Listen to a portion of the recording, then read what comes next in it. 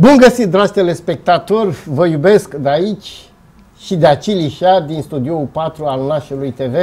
Vă mulțumesc foarte mult pentru aprecieri și pentru telefoanele care le-am primit și totodată pot să spun pe larg, pentru că vă iubim, Dumnezeu și Iisus Hristos a avut acest dar magnific, iubirea. De fapt, noi am cam uitat de acest lucru și avem, din păcate, mai multă ură, adică mai multe energii negative. Mi-aduc aminte încă din Antichitate ceea ce a spus Marele Seneca: zeii ne-au hărăzit o viață lungă, însă noi ne-am scurtat-o. Dar eu aici vreau ca să-i dau palmă morală, uite așa, lui Seneca, să zic: stai puțin, domn Seneca. De ce? Pentru că astăzi am invitat, dragi telespectatori, personalități care vor să ne mai dea viață, da? Dar dacă nu, să ne prelungim viața. Viața ne mai dați sau nu? Ne mai dați. Viața e de la Dumnezeu. Viața la nivel celular, da. Păi și Dumnezeu v-a dat vouă viață, că eu v-am creat. Noi o întreținem. Da.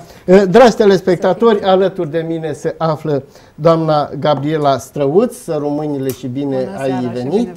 La fel, a venit însoțită de un coleg de-al domniei sale, Laurentiu, Anichitei! Da, o premieră mondială, dragi telespectatori, la televiziune.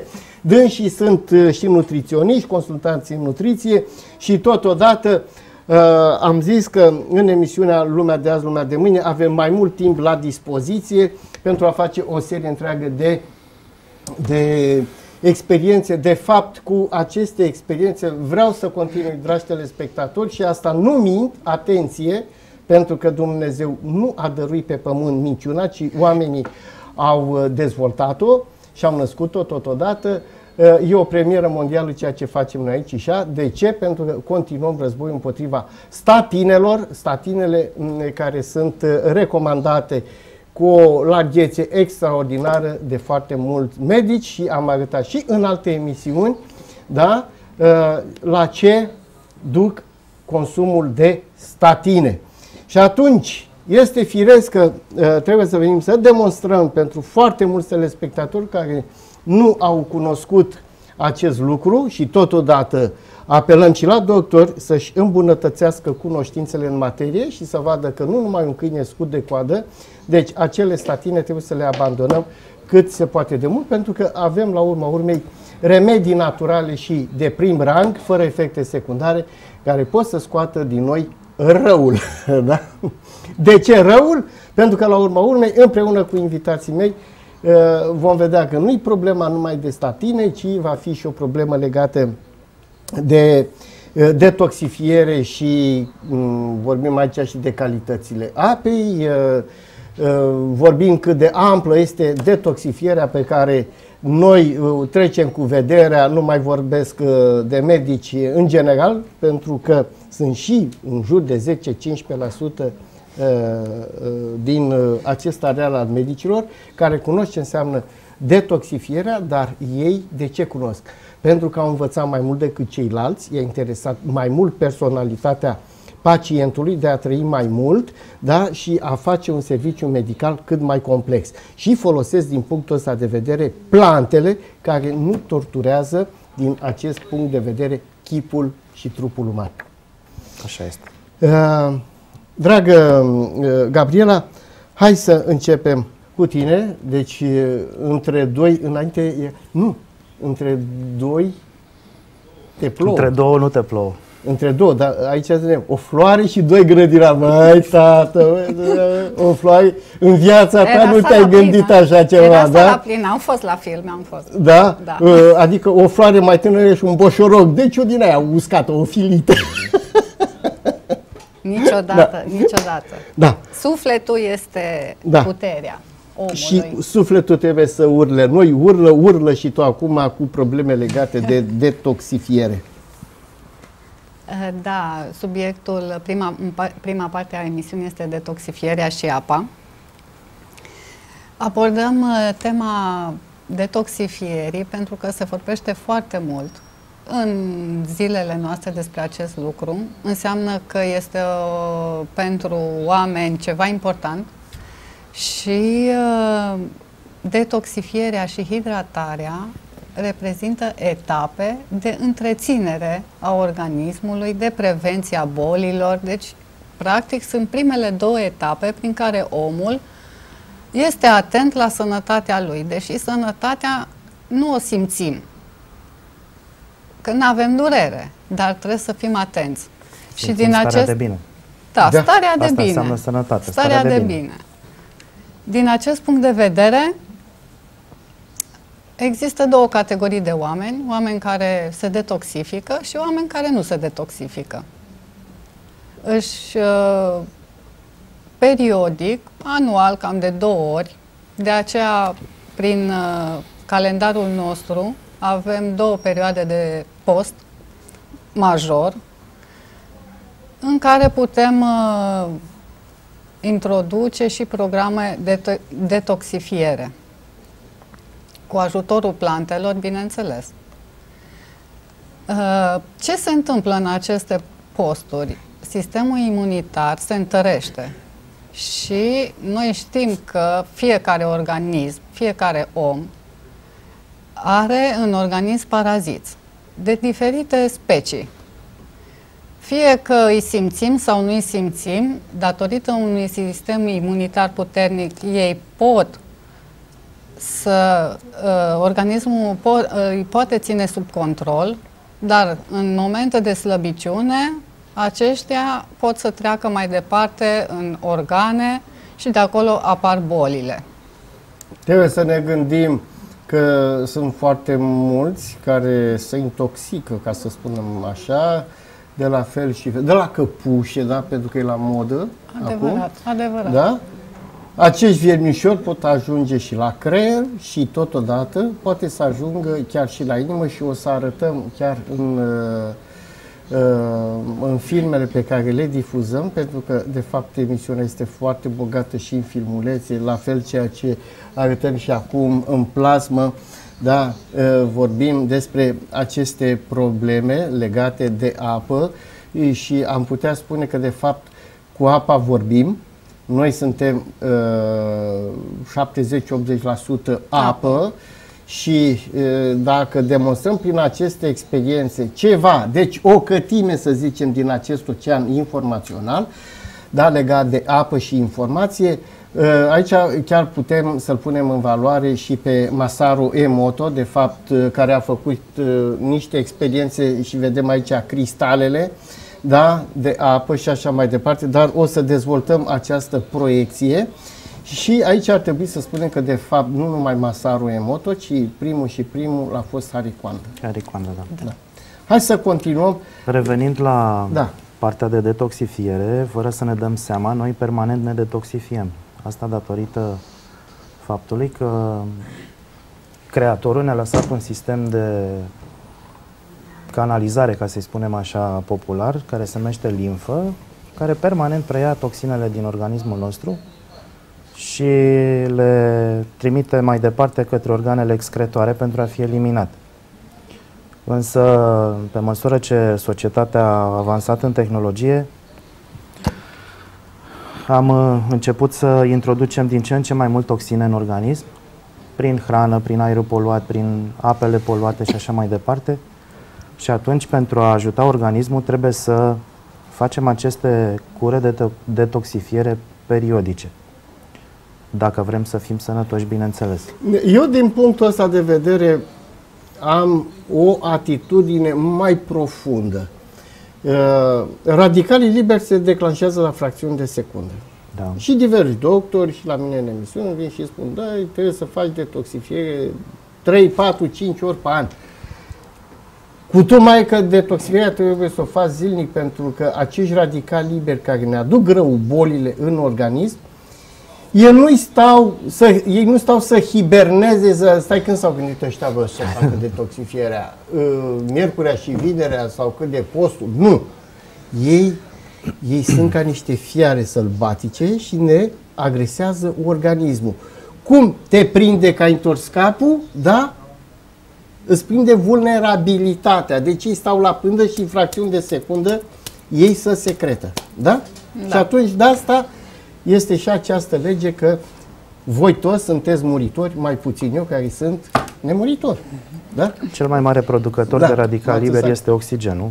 Exact. Deci noi prin respirație, pe lângă faptul că obținem energia necesară corpului pentru a trăi, dar în urma acestei respirații și acțiunii mitocondriilor de a produce energia electrică respectivă, rămân radicali liberi.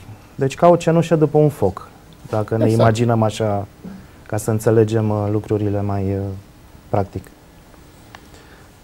Legătura între apă și detoxifiere este foarte mare, pentru că practic apa ne ajută la detoxifiere și o apă cu anumiți parametri de o anumită calitate ajută foarte mult la procesul de detoxifiere permanent, zi de zi. Mai ales dacă folosim o apă alcalină care permanent spală practic pe interior corpul și preia din toxinele rezultate ca urmare a metabolismului, chiar și din radicalii liberi, dacă apa respectivă are și un potențial redox negativ.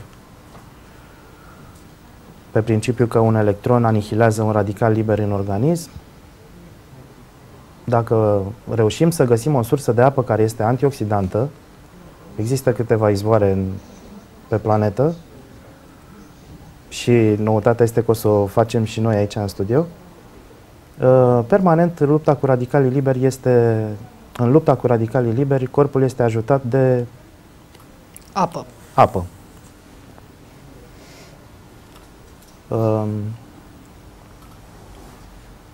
De asta se și spune. Și eu am mai făcut sesizarea asta public, că de fapt apar acel clip publicitar: consumați 2 litri de lichide. Și țuica este un lichid, și benzina este un lichid, și motorina este un lichid, și uleiul este un lichid, dar și vezi, e neprofesional, pentru că cei care au dat această directivă nu au făcut specificația 2 litri de apă. Asta este când faci după capul tău, da? Și nu recurgi la o informație profesională de la un nutriționist. Pentru că un nutriționist sesizează eroarea. Da? Da, iar dacă cei 2 litri de apă au și parametrii lichidelor din corpul uman, pentru că noi suntem în interiorul organismului 70% apă, și atunci tot ceea ce bem, ce consumăm, este transformat de către organism și adus la numitorul comun a ceea ce există în interior. Deci dacă am găsit sursa de apă care ar fi identică cu ceea ce avem noi în interior, popularii se spune apă vie, da. Practic corpul ar ajunge să nu mai muncească, s-ar păstra resursele, am trăit mai mult și toate lucrurile ar fi mult mai bine. Da, aici ne-am apropiat foarte mult din efectul biblic, facerea. În Biblie, nu? Se spune că deja omul este proiectat ca să trăiască, nu, 150 de ani. Cam 120 de ani acum, 120 cu mediul în care este societatea actuală. Măi, tată, măi. Astea sunt bazme, pentru că societatea la ora actuală nu ține cont decât foarte puțin de factorii poluanți. Pentru că societatea la ora actuală este o societate nebună, care nu interesează reguli, ci o interesează haos, pentru că haosul te manipulează mult mai ușor, da? Și atunci, efectiv, îți dă poluare cât cuprinde. Și zice, Doamne, mai facem și noi, dezvoltăm o anumită tehnologie. Cu tehnologia ce faci? Păi e normal că poluezi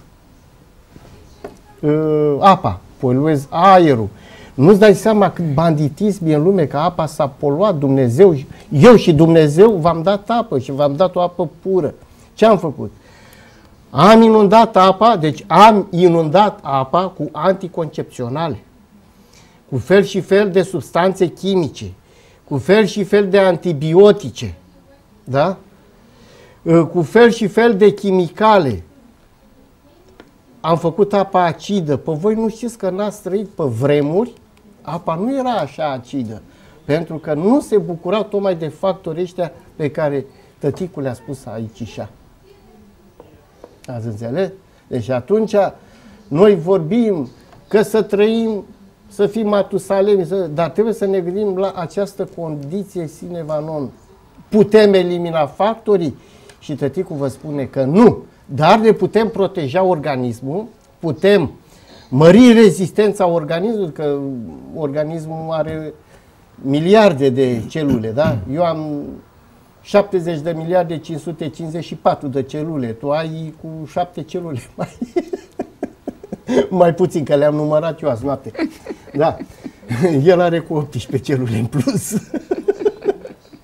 Deci asta este diferența, că trebuie să ne mărim rezistența. Iar apa la ora actuală și prin aceste atitudini pe care voi le luați, nu faceți altceva decât să crească rezistența, să alcalinizați apa să nu mai fie acidă.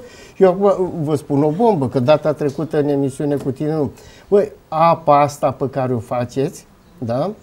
Asta ar fi bună și la dezvoltarea unei agriculturi biologice. E adevărat. Pentru că mulți spun că e agricultură biologică, dar practic este cu apă dată de sus. Păi aia nu mai e biologică. Pentru plantele la apartament se poate face experiență simplă. Deci pentru plantele în apartament, dacă pui apă alcalină, care conține nu doar alcalină, are și minerale. Da? Atunci se vede foarte simplu. Îmbunătățește pământul sărăcit. Cu planta, cu floarea, da. Deci pur și simplu după 2 săptămâni, 3 săptămâni nu le recunoști. Se schimbă atitudinea florii. Da, e adevărat, e adevărat. Deci se poate exersa foarte simplu, adică e experiență simplă, nu e o problemă. Da. Legat de această apă care e necesară, la urma urmei e cel mai perfect aliment pentru noi. Fără apă nu poți să treci. Și practic pătrunderea nutrienților în interiorul celulei se face tot prin osmoza apei. Iar apa respectivă, ca să poată să penetreze membrana celulară, trebuie să aibă anumiți parametri. Altfel nu are cum să intre. Și ni s-ar întâmpla să mâncăm din ce în ce mai mult și să ne simțim din ce în ce mai obosiți, pentru că nu se asimilează. Și de lucrul ăsta se ocupă organismul în interior. Deci orice pahar de apă care îl bem, dacă nu este identic cu ceea ce avem noi în interiorul organismului, este preparat în 4-5 ore de către acesta. Și sunt folosite calciu din oase și dinți, magneziu din mușchi, potasiu, sodiu, principalele minerale folosite de organism pentru a-și menține mediul de funcționare.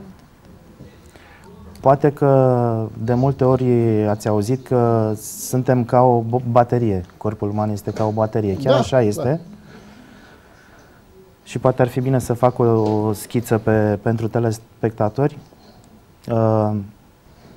Celulele sunt încărcate electric cu plus datorită mitocondriilor, care sunt uzinele noastre energetice. I-a zis atomul nuclear. Exact. Și când respirăm, tot oxigenul ajunge la celule și se produce un potențial electric cu aceste uzine, să le spunem, energetice, iar toate lichidele din interiorul corpului uman sunt încărcate negativ. Și atunci o să facem niște teste. Dacă reușim să găsim sursa de apă care are sarcină electrică negativă sau potențial redox mare, atunci, normal că ni se încarcă minusul din baterie. Dacă reușim să găsim o substanță care se duce exact asupra mitocondrilor și acționează asupra lor și le revigorează pe cele mai puturoase, poate folosesc niște termeni așa mai populari. Dar nu, popular trebuie, ca și Veta, nevastă mea trebuie să înțeleagă. Da. Nu popularitatea, termeni. Termeni, da. Atunci încărcăm și plusul. Și practic ne-am încărcat bateria. Trăim mai mult, suntem mai activi, avem energie mai multă. Substanța aceea se numește ubichinonă, care îi se mai spune și coenzima Q10. Ea se duce direct acționează asupra mitocondriilor și le activează.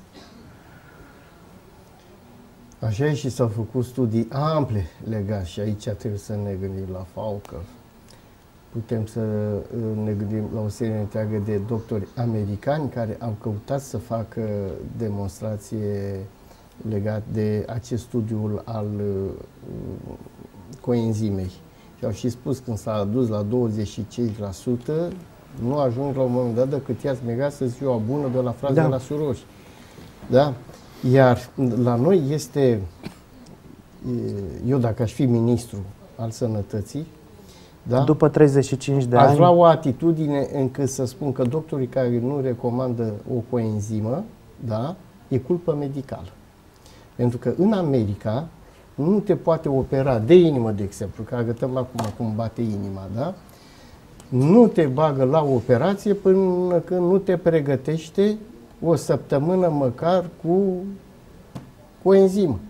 Bine, acolo probabil ca să reziști operație. Păi nu să reziști, păi asta și trebuie. În felul ăsta nu mai ai atâtea rebuturi umane, nu mai ai atâtea decesuri pe masa de operație. Și asta trebuie să urmărim. Da? Adică să nu mai ai rebuturi umane. Păi dacă nu te gândești la asta, hai bă, ca la măcelărie, hai bă, ce cu aia? Da, bă, pun-te aici, bă, dacă trăiește, trăiește, dacă nu, poate-l acasă. Da. Cam asta e. Noi trebuie să învățăm, da, de la alții care au experiență, de la să-l citim pe Blezniakov, da, pe doctorul Hunt, care au pus bazele lor științifice, deci e adevărată știință din punctul ăsta de vedere. Adică trebuie să ieșim din gradul ăsta de a fi prost, după părerea mea, nu? Trebuie să înveți și la facultate așa ceva. Nu numai în afara facultății, cine are dragoste de carte, da, pune mâna să înveți. La facultate, studiu. Așa este. Tot sistemul medical trebuie reformat. Sunt informații care la un moment dat, dacă le afli, îți pot schimba viața. Da. Iar când tu vorbești de coenzima Q10, să uită cât un doctor care el dă numai statin. Iată proști ăștia. Că ești prost pentru el că știi mai mult decât el, că el nu vrea să învețe. Pentru că de coenzimele astea să vorbesc de ani de zile și la noi. Oha! Cine să le dă sidoi? Tu ești impostor, că știi mai mult decât el. Bine. Da, dar omul poate să ia atitudine, fiecare persoană, pentru viața exact, lui. Fără, dacă află informația. Fără să iei legătura chiar cu propriul doctor care e, pentru că astea fiind medicamente naturale, sunt medicamente care poți să le iei și preventiv. Astea nu-ți fac niciun rău, din contră, te încarcă. Nu trebuie să dăm nici la o parte medicina alopată, pentru că sunt atâtea descoperiri și atâtea Stai puțin. cazuri rezolvate. Tu ascultă un lucru, ești mai tânăr, eu sunt bătrân, boșorog. Da? Medicina alopată a făcut mari erori și vor face. Sunt atâția specialiști din străinătate, atâta timp cât dai în burta unui om o găleată de chimicale, asta înseamnă eroare medicală. Sunt studii unde se spun, domnule, să iei în jur de 200 de medicamente să fie pe piață, să fie 400, să fie 500, să mai acoperi gura la mafioți, să fie 6. Bă, dar nu 15.000 de medicamente. Și toate cu efecte secundare. Ce să îmbrățișez eu din medicina alopată? Îmbrățișez, da, pe chirurgi, da, dar nu aia care fac din chirurgie o artă în bani, da? Deci da, aia care pe bune, da? Așa? Care practică știință. Care respectă partea umană din punctul ăsta de vedere și care respectă noțiunea ceea ce au făcut-o și englezii și americanii, institute și Organizația Mondială a Sănătății, avem nevoie de 200 de medicamente, da? Respect pe astfel de oameni și pe doctorii care practic, pentru că și doctorii care practică fitoterapie, tot medici alopați sunt, au făcut aceeași pregătire, aceeași facultate, dar au învățat în plus cursuri postuniversitare, simpozioane deschise și așa mai departe. Deci, este otrășos. Corect. Da? Așa sunt doctori care fac facultatea pe șpăgi, la profesor, cumpără diplome și a terminat. Când se duc, vedeți câți copii au murit, câți oameni bătrâni au murit pe operații, operații greșite, să duce să fie operat la un picior îl tai la piciorul bun și pe trebuie să se intervină la piciorul bolnav? Păi de ce? Pentru că au fost din aia care au făcut școala. Mișto de mine, mă duc, sunt doctor. Da? E o diferență. Sunt unii care își bat pur și simplu joc de disciplina medicală. E un lucru sacru. Și atunci unde este sacralitatea la noi când îi îndopăm, mai avem puțin și le băgăm și DTT pe gât? S-a interzis acum. Da. Avem, dragi telespectatori, ne relaxăm cu niscaiva muzică și apoi vom intra în perimetrul științific pe care dânsii ni-l vor povesti și vom face aici și o clasificare. Vom vedea surpriza de după momentul muzical și vă voi prezenta o cântăreață extraordinară. Pe mine m-a auzit la suflet, mi-a dat încă 5 ani din viață, Helena Paparizu. Suntem în direct, dragi telespectatori, alături de mine Gabriela Straut și Laurentiu Anichitei. Pe fondul muzical și când era publicitate, ei au făcut aici o scurtă schemă, a zis ca să nu pierdem timpul prea mult, pentru că avem o serie întreagă de experiențe și avem multe vorbe bogate, numai și numai pentru muritori, dragi telespectatori. Da, și pentru suferința voastră. Vom demonstra. Ce vrei să demonstrezi? Ca să înțelegem proprietățile apei, care o să o transformăm în pahar dintr-o apă fără niciun fel de aport pentru organism într-o apă vie, am făcut această schiță pentru telespectatori ca să înțelegem cum funcționează corpul uman. Marele secret al corpului nostru este diviziunea celulară, care practic... secundă ca să facă din regie un prim plan. Da? Diviziunea celulară, unde practic o să ajungem să vorbim despre regenerare în această emisiune. O celulă creează două celuli întotdeauna, celule. O secundă, mai faceți zoom-ul, da, acum. Da. Deci, vorbim iar, de la cap. Deci vorbeam despre diviziunea celulară. O celulă construiește două celule și în felul acesta se construiesc țesuturile, iar mai multe țesuturi organele și corpul uman. Deci dacă această diviziune se face perfect, iar mediul în care trăiește celula este curat, practic corpul uman este sănătos. Asta este principiul. Mai departe, o celulă se divide cam de 50 de ori, după care ea catabolizează și moare. La un moment dat, aceste celule moarte le putem trata la nivel microscopic ca pe niște cadavre. Deci ele emană aici toxine în zona asta unde se află și trebuie să eliminate din organism. Așa cum am spus la începutul emisiunii, Creatorul ne-a lăsat propriul sistem de evacuare a toxinelor, de detoxifiere. Aceste celule sunt preluate de către limfă și trimise către organele excretoare pentru a fi scoase din organism. Pielea este cel mai mare organ excretor, prin rinic și prin colon. Da. Deci de asta trebuie să avem grijă la aceste programe de detoxifiere, pentru că ele curăță totodată și rinichii, care sunt adevărate filtre. Da. Nu? Și stăm să ne gândim, omul la țară are o casă și din când în când ce face? Curăță cornul. Da? Da. Același lucru curățăm și noi rinichii, care de fapt reprezintă un corn al abundenței, pentru că pe acolo trec o serie întreagă de lucruri rele, bune și nebune. Da. Trebuie să ne gândim la un lucru legat de sânge. Da? Și am văzut și ai spus că de fapt de paraziți. Acești paraziți care intră în sânge, legăm apa de sânge. Ouăle paraziților. Da? Practic, paraziții sunt organisme vii care trăiesc în colon și intestinul subțire. Da.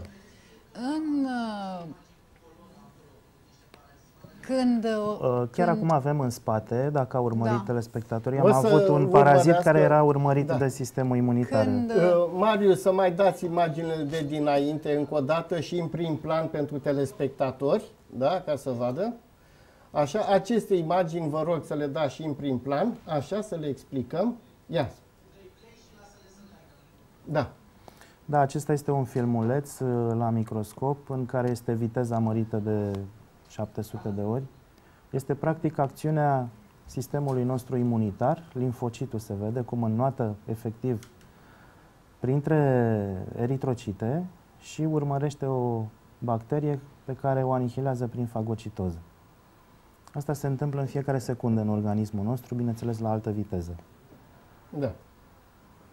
Asta este un sistem imunitar foarte activ, în care sângele este fluid, eritrocitele nu sunt apropiate între ele, sângele nu e gros și în acest caz sistemul imunitar este foarte activ, pentru că se poate întâmpla și reversul medaliei, să ne facem analizele, să avem numărul necesar de globule albe, dar să răcim permanent sau să ne îmbolnăvim și de fapt să avem sângele gros, iar sistemul imunitar să nu poată să-și facă treaba. Soldații să stea în cazarmă. Da, ai acolo totodată, dăm puțin cartea, că vreau să fac o speculație din ea, pentru că să le demonstrez telespectatorilor de ce eu dau muzică din asta foarte plăcută.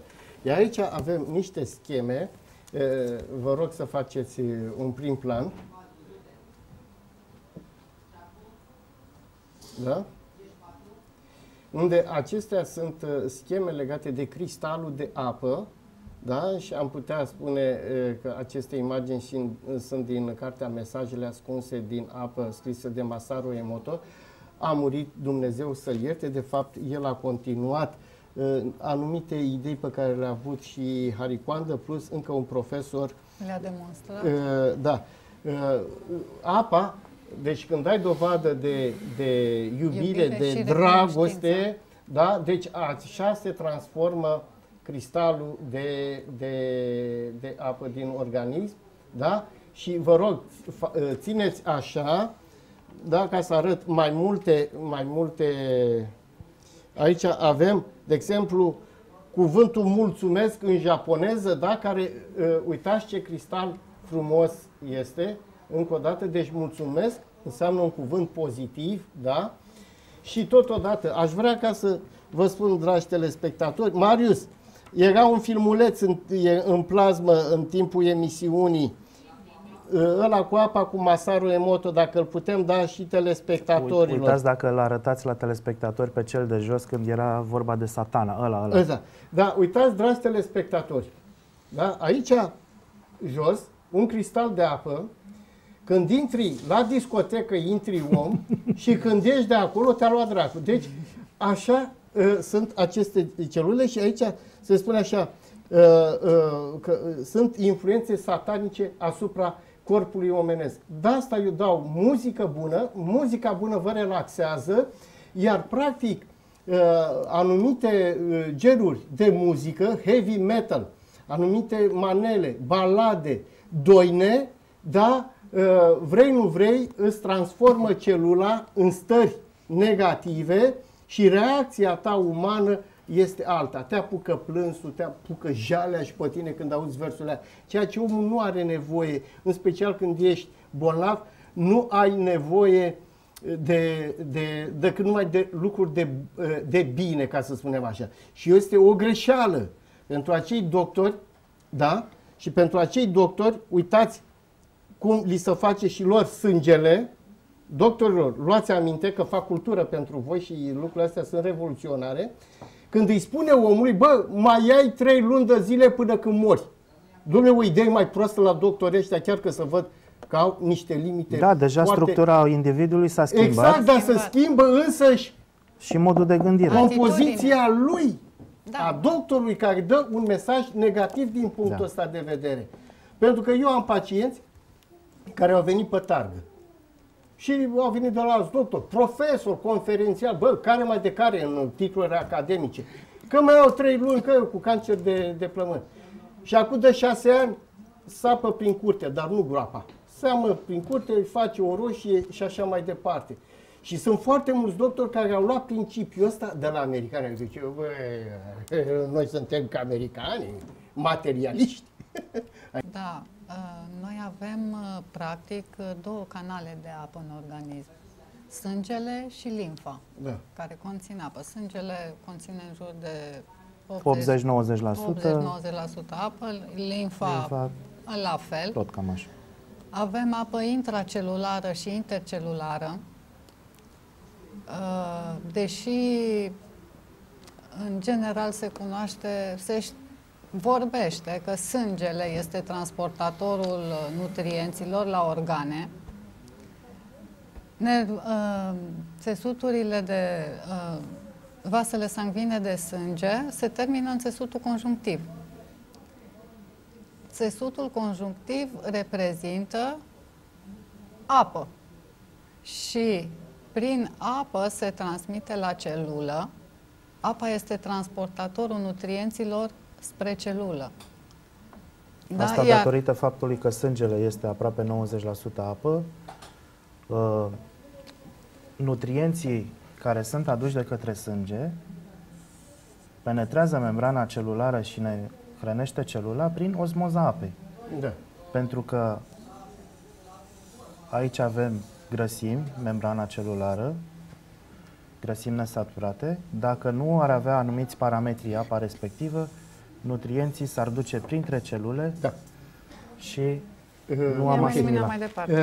Vreau ca să facem o demonstrație, dragi telespectatori. Am luat de aici dintre picioare că am avut o sticlă din asta. Cu toți cunoașteți astfel de culori. Pot să fie și mai deschise și mai închise decât asta. Da? Dar toate au o acțiune nocivă asupra organismului. Tăticul vă pune aici o astfel de băutură și toate băuturile astea sunt de gen cola. Da? Să nu pună ăștia benzină aici, da? Benzină colorată. Punem aici, da? Punem atâta, da? Bun. De ce este nevoie de această detoxifiere? De ce este nevoie de această apă pe care ne oferă la plicuri invitații mei? Nu că voi aveți o firmă unde practic puneți în valoare o serie întreagă de produse, inclusiv pentru alcalinizarea sângelui a apei, pentru că aici vorbim în felul ăsta, alcalinizând apa, alcalinizezi și sângele, organismul, ca să-l aduci în parametri normali. Pentru reglarea, pentru pH-ul organismului este unul sigur, între 7,34. Nu, ăla e zona neutră unde trebuie să fie. Nu, o secundă. pH-ul, fiecare organ în parte are un pH. Corect. Da, eu asta spun. Noi trebuie să venim cu un pH neutru acolo la 7,35. Am făcut aici un mic desen, poate nu sunt prea talentat la... pH-ul se măsoară pe o scală de la 0 la 14, 7 este neutru. Da. În afară de sucul gastric, care este acid clorhidric, tot ce avem în organism este alcalin. Sângele, limfa, organele și așa mai departe. Tot ce scoatem din organism ca urmare a metabolismului este acid, urina, fecalele și transpirații. Da. Și atunci, dacă beau o apă cu un pH alcalin, eu îmi ajut corpul să-și păstreze alcalinitatea. Da. Având în vedere că hrana noastră, cam 80%, a devenit acidă. Da. Mi-aduc aminte ce spunea un mare doctor ceh, Jan Jinski, care a pus bazele celor 4 grupe de sânge în 1907, atunci. Și a spus, atenție, eu fac clasificarea, da? Dar nu mai putea să facă și de acest pH. Da, s-a dus. Da, dar este suficient că el a făcut o clasificare a sângelui pentru că era o importanță extraordinară, ceea ce în trecut, până când a face el clasificările, se făceau perfuzii și se făceau anapoda, pentru că asta era știința, nu? Da. Știința are și limitele ei și bineînțeles că trebuie să înveți din erori. Da? Și atunci el a făcut o astfel de clasificare, da? Și trebuie să ținem cont de ceea ce a spus. Atenție la pH. Da. Da. Noi facem, am pus aici, da? Și aici aș vrea ca să le spun telespectatorilor că un pahar din ăsta, dragi telespectatori, da? De băutură din asta toxică, pe care aproape toată lumea o bea și vă rog, beți cât mai puțină că e mai bună, se neutralizează, voi știți cu câte pahare de apă? Depinde de cantitate. Cu 35 de pahare de apă. Și arată-mi și mie unul care bea un pahar din ăsta sau o sticlă din asta, dacă bea 30 de câți litri de apă, da, peste 10 litri de apă ar fi 35. Îți dai seama că se inundă ăla. Dar vă dați seama dacă beți acel pahar cât muncește organismul să-l prepare. Da. Hai să vedem aciditatea lui sau gradul de toxicitate. Putem să măsurăm cu aparatul ăla? Da. Da? Sau și cu cu hârtia de turnesol. Hârtia de turnesol. Dați un prim plan. Faci și tu hârtia de... Pagată, dragă, cum era hârtia de turnesol înainte ca să vadă lumea. Că bine. Și atâta zgârcenie. Așa? Păi da. Așa, bun, arată. Hai să vede că nu ești de televiziune. Eram să zic mai de viață. Uitați-vă, pune-vă aici pe mine, om de televiziune. Pune aici hârtia de turnesol să o vadă lumea. Da? Ia uitați, ce culoare. Asta e scara. Și aici e scară. Lasă-o n-ai de scară, că întâi să actăm aici. Da? Opa, da? Asta o văd. Cât o mai țin? Atât. O fracțiune de secundă. O fracțiune de secundă. Am pus-o 10. Da? Perfect. Vedeți, uitați-vă. Pune-mă cadrul pe mine, bă. Măi, regizor. Așa, vedeți ce culoare are? Și acum ești tu aici și măsoară-o. Da? Că ești mai tânără decât mine. Da. Da? 4,5. 4,5. 5,5. Da. Deci este foarte acidă. Dar aici foarte acidă. 4,5 pentru... De asta și ruginezi piesele care le pui în... Da. Să știi că în anumite zone ale globului, în țările din America Latină, se folosește ca detergent împotriva gândacilor de Colorado. Deci, unde am putut ajunge? Da. Și îmi zice colegul meu și împotriva calculului de la WC. Așa o fi. Aici, spune ce-ai pus aici. Am alcalinizat. Deci, ai pus o capsulă. O capsulă de antioxidant. Da, de antioxidant. Uitați ce... S-a mai schimbat din culoare, dar oricum este prea puțin față de cantitatea care este. Păi, normal.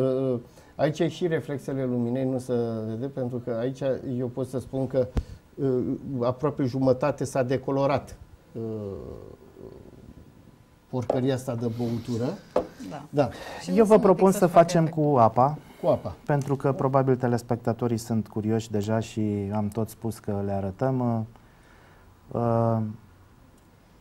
Ca să înțelegem, aș aminti cei 7 parametri pe care trebuie să-i aibă o apă de calitate.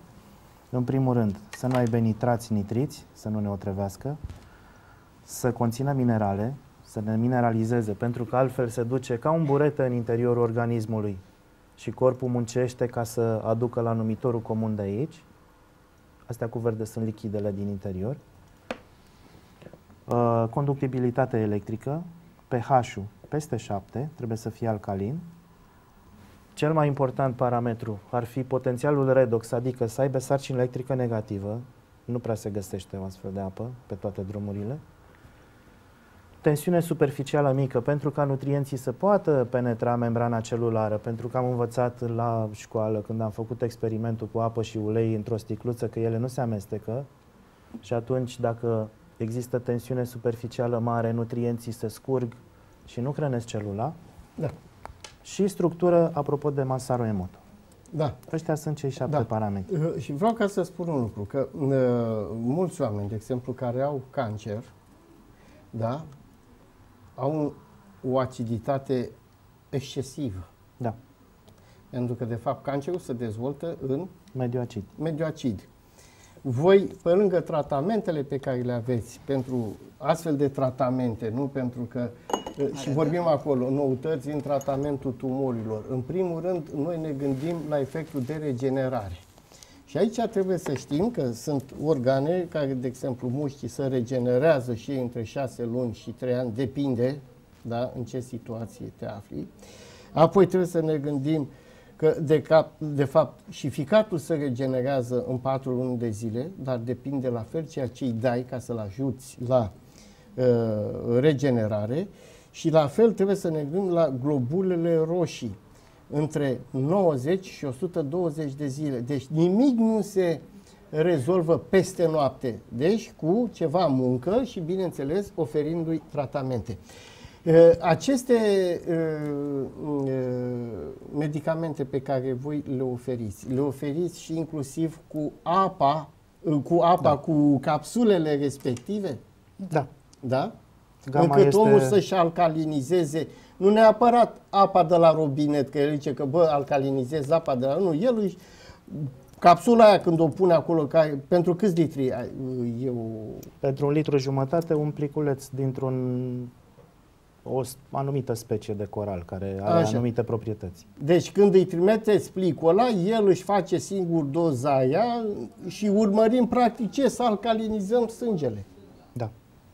Inclusiv cu Starea minerale. de sănătate pornește de la menținerea alcalinității în organism. Exact, deci inclusiv aportul de minerale de care omul are nevoie, pentru că odată când aceste minerale sunt pe cale de dispariție, este și firesc că atunci și imunitatea scade. Dar atenție, vorbim de minerale naturale pentru că să nu percepem acea confuzie pe care o fac mulți, că minerale sunt toate la fel. Nu! Sunt minerale naturale și minerale de sinteză, care alea sunt fără aminoacizi, fără aceste lanțuri care leagă și direcționează bioinformațional mineralul sau calciu acolo unde trebuie. Da. Haideți să facem... Avem acest aparat care măsoară potențialul redox al apei, adică capacitatea apei de a avea sarcină electrică negativă, care este în directă legătură cu numărul de electroni. Electronii dau sarcină electrică negativă și acest aparat se numește electronometru. Arată aici o valoare de 227 de milivolți. Este apă de la robinet. 228 de milivolți. Da, ea s-a mai modificat. S-a mai modificat. Din cauza temperaturii. Da. Variază în funcție de temperatură. Dacă îmi dați și mie un prim plan aici, avem un tabel. Un prim plan la tabel, cu potențialul redox. Potențialul redox undeva la 227, avem aici o valoare care ar însemna circa 1000 de electroni. Se află în acest pahar de apă. Un electron în organism anihilează un radical liber. Da. Asta este regula. Și o cantitate de 1000 de electroni într-un pahar de apă este foarte puțin. Asta înseamnă 1000 de radicali liberi anihilați.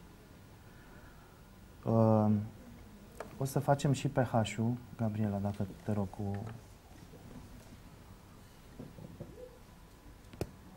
Și o să vedeți cum o transformăm în apă vie.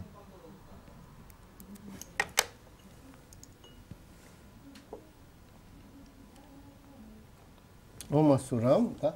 Vedeți că a fost și o diferență de culoare a pH-ului. Da. Deci pH-ul este undeva la 6,5. Așa, noi vedem aici. A fost o diferență față de acea băutură gen cola. Da. Da? Bun. Unde era galbenă. Da? Față de Mergem cola. mai departe. O să o poluăm un pic. Da. O să-i punem niște betadină. Betadina e pe bază de iod. Da? Lasă electronometru. Noi simulăm acum de fapt că clorurăm apa, pentru că nu putem folosi clor aici. Folosim iod. Și o să vedeți, electronometrul se duce la peste 500. Da?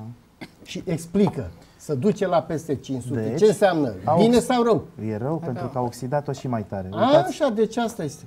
Uitați aici în tabel, în același tabel, dacă mă ajutați puțin camera. Da, uitați, la 500 de milivolți avem un electron, un radical liber anihilat. Da. Ceea ce este, dacă aș bea acest pahar de apă, m-aș simți foarte obosit, nu m-aș otrăvi. Și ea cu tiroida ce fac? Nu știu. Dar corpul meu ar munci atât de mult să o transforme în ceea ce are el nevoie, încât ar consuma niște resurse și m-aș simți obosit și nu știu de ce. Nu? Pentru că îți ia tot oxigenul, da? Se consumă oxigenul, nu mai ei și atunci e firesc că nu se mai oxigenează nici creierul. O să folosim acest produs. Este un pliculeț de coral. De coral. Coral. Da. Putem spune că este de coral. Este o anumită specie de coral care este extrasă din insula Okinawa și a fost descoperit datorită faptului că, și a scris și în Cartea Recordurilor, sunt 28.000 de oameni peste 100 de ani în acele insule. Oamenii de știință au studiat pe oamenii respectivi ce mănâncă, ce beau, ce regim de viață. Mănâncă și alge. Mănâncă și alge, dar alge, totuși... brână, acolo. Ăia nici au probleme cu tiroida pentru că se tratează cu astfel de alge. Ce Dumnezeu? Acolo e al mod de viață. Le iau ca hrană, dar tot la apă s-a ajuns. Și o să vedeți că prin porozitate filtrează, decolorează, și neutralizează și o să uitați și la electronometru, că le o să scadă. Deci am plecat de la un plus 500 mV. Auzi? Aș fi curios. Apa aia de acolo să o punem peste asta să vedem câtă putere are. Exact. Facem. Ca să o anihileze și porcăria asta de băutură care nu poți să dai de ziua copiilor decât băuturi din astea. Adică, mamă, eu te-am făcut, eu te omor. Să că te tot eu, Uitați, dacă dăm un prim plan la cameră, există un minus aici. Deja a trecut pe minus. Știi ce se întâmplă? Babele parcă nici nu mai văd. Văd clar paharul. Văd eram demonstrandul. Vede că practic ai neutralizat drăcovenia aia ce era acolo, da? Bun, deci ai decolorat apa.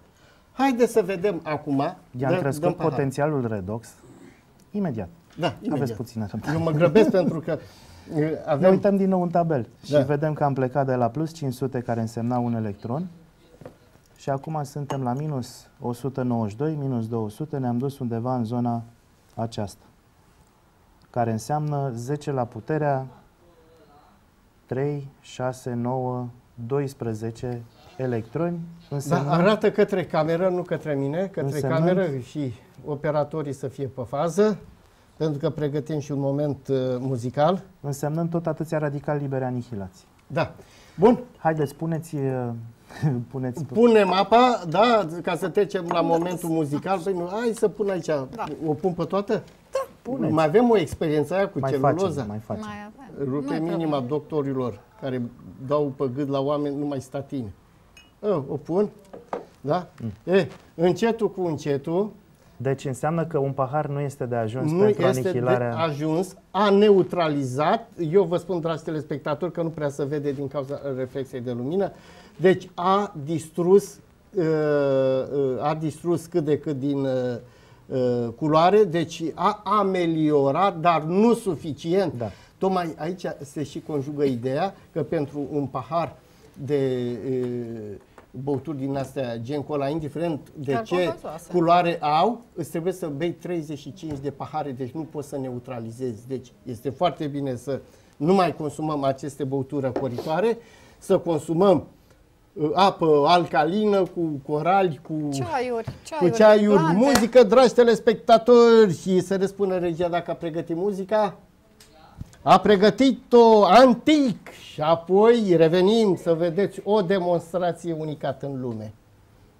Astă vară la Hos, unde am făcut niște filmări, am plecat pe urmele lui Hipocrat, am făcut un documentar, o să-l mai arătăm și la Nașu TV, și acolo la acel hotel, într-un stil aparte construit, era o echipă de animatoare români care practic în fiecare dimineață când ne sculam mergeam în bazinul de not și pe o astfel de melodie toată lumea din diverse țări făceau mișcare și așa mai departe, și zic bine, foarte bine, babe domne care mergeau în ciomac, făceau mișcare după această melodie în bazinul cu apă. Un mod de viață, eu am și filmat chestia asta, un mod de viață încât să vedem cum alte babe și alți boșorogi, da, țin la viață, fac mișcare, le plac muzica și de moment să simt mai bine. Asta e principiul de a ne schimba viața. Mișcarea înseamnă detoxifiere, pentru că tot am avut titlul. Marius, aș vrea să ne arăți filmul ăla cu viermișoarea prin inimă, pentru că, nu știu, am trecut foarte ușor peste chestia asta. Marius, să pregătești filmul, da? Pentru că vreau ca să arăt telespectatorilor o premieră din punctul ăsta de vedere. Vreau ca să baci în prim plan Marius, nu numai la capul meu, da? Să vedem că dacă nu facem aceste programe de detoxifiere, chiar dacă nu ne spun doctorii, noi să ne luăm atitudine din punctul ăsta de vedere, da? Vom ajunge, da, în felul ăsta din ce în ce mai bolnavi, și vedem cum acești paraziți care se află și în tubul digestiv, mai devreme sau mai târziu ajung la creier, în organe. Toate organele, inclusiv în inimă. Marius, lasă-mă pe mine, lasă filmul să curgă prin plan. Da. Așa. Haideți să revenim și totodată am zis că ai vrut ca să spui ceva. Da, referitor la filmul din fundal, este o colonoscopie. Da. Și este legată tot de detoxifiere. Da. Pentru că nu există stare de sănătate fără a-ți face curățenie în coșul de gunoi. Da. Adică în colon. Da. Asta înseamnă detoxifierea profundă. Și îți dai seama că tu vorbeai de medicina alopată. Foarte mult habar nu o să facă chestia asta, de detoxifiere. Te bombardează cu chimicale și în primul rând medicul care îți prescrie numai chimicale, trebuie să spună, bă, mai fă și o curățire, o detoxifiere. Da, uitați în fundal, acum exact aceeași persoană după programul de detoxifiere. Da. Se văd inclusiv deci, venele. ce frumos s-a curățit, da? Și aici avem o inimă. Marius, să pui în prim plan chestia asta, că e foarte, foarte interesantă. Da? Vedeți, o inimă care bate, da? Omul nu știa de ce este bolnav și să vedeți surpriza surprizelor. Da? Vedeți dumneavoastră, noi continuăm discuția. Da? Vedem cât de ignoranți suntem. Când ai paraziți, da, nu te dor nimic. Da? De asta e bine în primul rând să-ți faci detoxifiere pentru a nu lăsa să apară surprize mai devreme sau mai târziu. Întrebarea pe care trebuie să ne o punem, mai ales dacă avem animale de companie, când mergem și le facem deparazitare. Nouă, de ce nu ne-a spus nimeni că trebuie să facem și noi? Facem la animale, dar noi nu. Ai o rablă, te duci și o cureți. Îi cureți, să-i zic, bujiile, dar noi oare de ce nu ne curățim? Vezi că depar și vii omul. Da, deci din statistica Organizației Mondiale a Sănătății, cam 98% dintre noi suntem gazde pentru paraziți. Care intră în sânge și pot ajunge oriunde în organe. Ia uitați acum ce... Da, ce scoate din imediat către... Ăsta era bunicul. Da? Cum se scot, da, de acolo. Da? Da, asta e bine, dragi telespectatori, să ne facem singuri această deparazitare, da? Pentru a nu ajunge la astfel de lucruri. Și aici au fost medicii pe fază. Pentru că au zis, băi, asta e când au făcut analizele, ecografii și așa mai departe, li s-a părut suspect, nu ca o inimă bolnavă, că e inundată de ceva. Pentru că s-au pomenit și la noi în țară au fost vierbi intrați în ochi. Da, s-a găsit și la noi. Da, deci asta este. Aveți și un program legat de... O să facem o demonstrație în fața telespectatorilor, care mie mi-a plăcut foarte mult, legat de statine, legat de o alternativă la medicamentele care sunt pe piață și aș putea să spun că în emisiunea de data trecută care am fost, chiar am primit multe mesaje și din Statele Unite și din Germania, din Franța, de la telespectatori care nu au văzut, deci cam după toate meridianele, cu excepția Polului Nord, da? Deci am putea spune de la est la vest, nord la sud, da? Am primit multe telefoane și a zis, da, domnule, felicitări că ne deschideți mințile, pentru că doctorii ăștia sau industria chimico-farmaceutică ne bombardează numai și numai cu prostii și eu am și făcut o istorie a statinelor, că de fapt japonezii au pus bazele, deci și japonezii sunt unii care gândesc prost, da? Unde a început să dezvolte acest program din 1994. Și eu în alte emisiuni am și arătat că de fapt până când a apărut aceste statine, da, lumea era mai sănătoasă și statinele pe care medicii le recomandă induc în bolnavului tulburări de memorie, Alzheimer, trebuie să ne gândim, Parkinson, da? Leziuni hepatice, renale, da? Și apare diabet tip 2, da? O lipsă de energie, cum să letargie. O moleșeală în organism. Da? Pentru că ăsta este efectul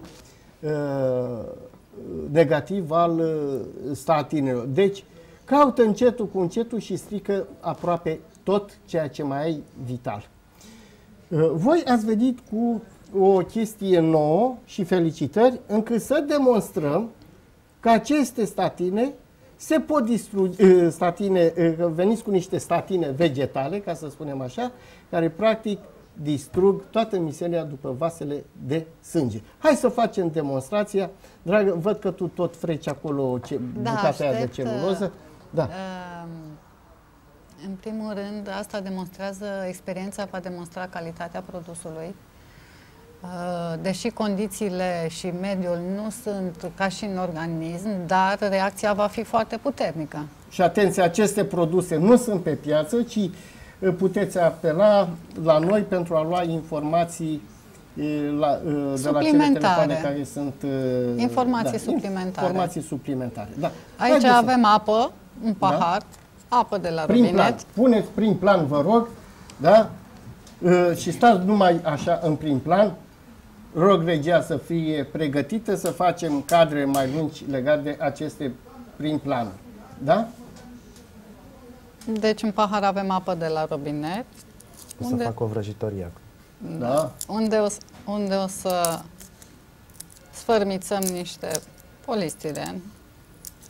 Ajunge.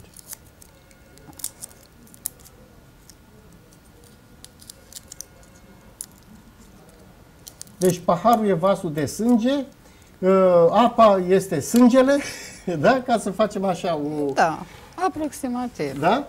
Și celuloza aia e mizeria din sânge. Și acum punem o capsulă. O capsulă și să vedeți fenomenul. Deci, atenție, celuloză, vă dați seama. Se distruge mai ușor colesterolul, da? Decât celuloza asta. Da. Dar îți dai seama, dacă distruge celuloza asta, cum să nu distrugă și colesterolul? Luat ca tratament pe o perioadă cât de cât acceptabilă, organismul își revine, că da. nu poți să... În special că au foarte mulți steatoze hepatice, da? Și dacă nu ai grijă de această steatoză hepatică, poți mă spui, cum am făcut eu, nene, o ciroză, da? Și aici, cum începe fenomenul de dizolvare. De sunt grăsimi polinesaturate, da? Da.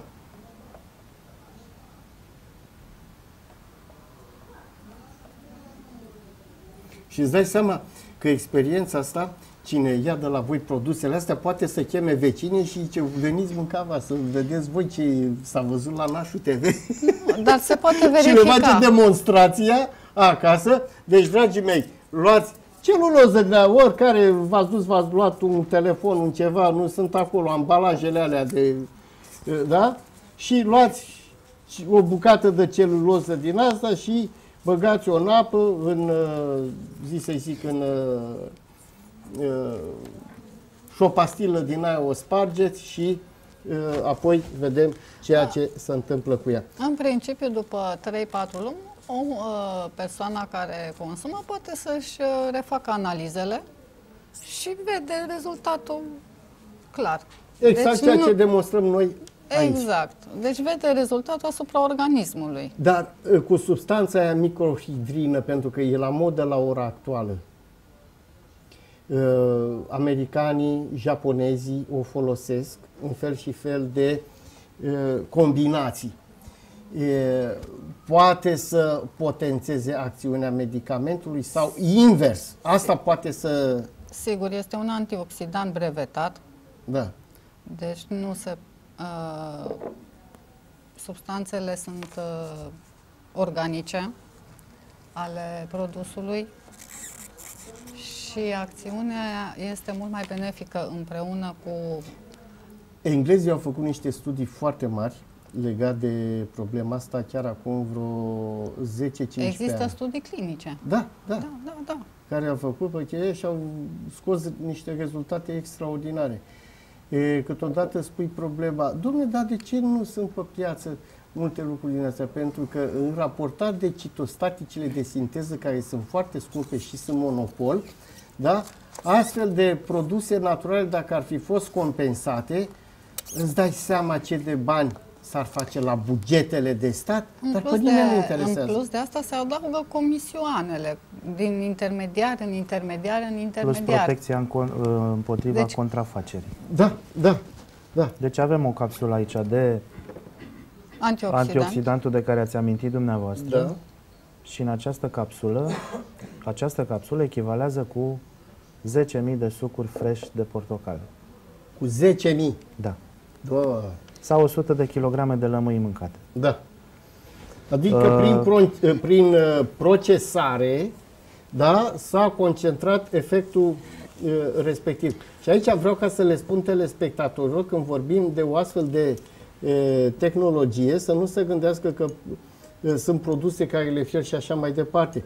Eu am și arătat că un produs vedetă este și pruna. Prună crudă are 900 de puncte antioxidative, adică puncte bune, ca să spunem așa, iar în momentul respectiv când o mănânci uscată, deci pusă la soare, dar fără fum, netratată la fum și ea să stavidește așa, ajunge la 5500 de puncte antioxidative, adică s-a potențat de la 900 la 5500. Voi depășiți cu chestia mult un astfel de potențial. Da, deci acest antioxidant este bazat pe studiile lui Henry Coandă, care tot de la apă a pornit cu studiile pentru acest produs. N-a apucat să le definitiveze, fiind înaintat în vârstă, le-a predat unui tânăr american care după încă 20 de ani de cercetare a reușit și a scos acest produs pentru care a fost nominalizat la Premiul Nobel. Da. Și mai este... Dăm puțin... Mai este... Da. La nivelul acestui antioxidant nu există reziduri. Da. Da? Deci el nu produce reziduri. Da. Pentru că noi mâncăm antioxidanți, plante, fructele și legumele, bineînțeles. Da? Dar ele, la rândul lor, organismul produce reziduri. Pe când acest antioxidant nu mai are alte efecte de a elimina rezidurile în urma scindării materialului, de a realiza valoarea energetică care o dă organismului. Da. Uitați, dragi telespectatori, da, am mai agitat și eu, acilișa, vedeți cum s-a descompus, da, acea materie din aceste bucăți de celuloid, care am zis, fiecare puteți găsi pe la ambalajele, pe unde cumpărați câte ceva, celuloid din ăsta, îl bagi în apă și pur și simplu vezi că se dizolvă sub acțiunea unei astfel de statine. Problema este să ia și o statină de acasă, celuloidul probabil că l-au, și să bage statinele care medicii le dau, da? Le dau și să vadă dacă efectul este la fel. N-are cum. Da. Bun. Produsele sunt naturale, deci nu există riscuri. Naturale, fără efecte secundare, fără deci eu mă bucur că v-am avut în emisiune. Marius, să-mi spui câte minute mai avem? Ne apropiem de final. Marius, câte minute mai avem? 1 minut. Vine și darul. Ați venit la noi în emisiune. Nașu TV vă oferă șpaga cea de toate zilele și, dragi telespectatori, trebuie să știți un lucru, că astăzi le dau o banană, în alte emisiuni mai dau și eu altceva. Dar vedeți, cu situația politică de la ora actuală, da, am ajuns o țară bananieră și Nașu TV are acum culturi proprii de banane și iată că punem pe piață noul brand Nașu TV. Bă, bagă-mă în prim plan că veta mea e chioară. Da. Mai Costele de la regie. Bagă-mă. Bravo, bă, Nașu TV. Vedeți? Da. În conformitate cu politicienii noștri care ne-au transformat într-o țară bananii. Bă, toată ziua, bună ziua, îi saltă ăștia de la DNA. O să le dăm și celor de la DNA o banană în plus. Da, felicitări. Dar acum vă dă tăticul, ziceți, bă, dar prost să fie primit o banană Da? Asta La înseamnă Nașcu TV? iubire și recunoștință. Iubire și... Asta dacă e după emoto, să vezi ce cruce mare așa. Mi-a plăcut că i-ați făcut da, crucea. Păi favă că eu îmi dau de pomană, că de asta îi îngropă toți. Îngropă toți. Păi și eu când eram în rai, tot așa ne dăteam de pomană. Dar acolo ce ne dăteam? Buruieni. Așa că aici ne dăm fructe. Da, eu zic bă, da, proste. Zi bă, da, proste să fie primit. Tata a dat și voi ați luat. Dragi telespectatori, ne relaxăm pe o nouă melodie și nu uitați, joi, vineri, sâmbătă și duminică această emisiune de la 17:30 la 19, în reluare vineri, sâmbătă, duminică.